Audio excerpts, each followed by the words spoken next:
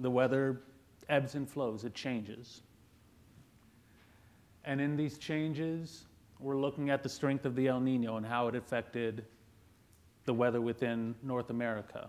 And the good news that it was bringing to Texas, but that good news was strong and it was short term. And it wasn't just dependency on rainfall, but how well you could store and utilize the rainfall that you could get, because it wasn't going to last an entire season. Scientists are predicting for it to last until May of next year, which means another month of good rainfall.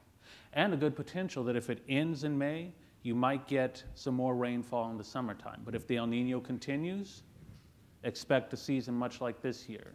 A lot of rain at the beginning, a lot of dryness at the end.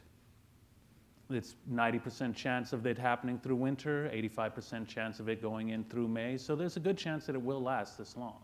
Yeah, but when I start talking about summertime to some of these guys, they don't see, I've heard them talk about as low as 25% chance. That's true.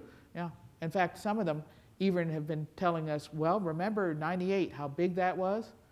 And literally 3 months after the El Nino ended, a La Nina started. The volcano, Bartabunga, I finally got to say it one more time, with its eruption and the gas and gas that it emitted, it is changing the wind flow and the current way that weather is functioning in North America and even more importantly in Europe and Asia. And that's leading to problems in eastern China and their cattle productivity. South America is having relatively good cattle productivity for areas that are in southern Brazil and parts of Argentina. But northern Brazil and further north into South America during this El Nino, it's going to be bad times for both cattle and their agriculture.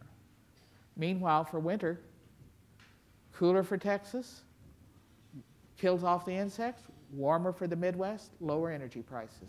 Yep. So as was said before, we're with Browning Media.